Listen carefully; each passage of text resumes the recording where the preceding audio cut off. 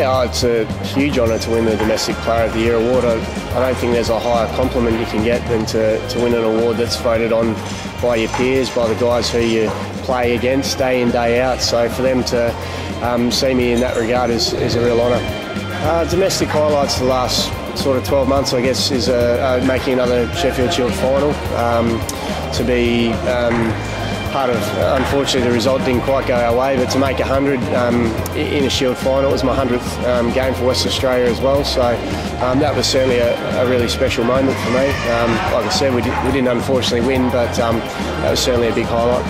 It's interesting, you play with guys who, I was in high school when some of them were born, and yeah, I mean, it keeps me young, I think.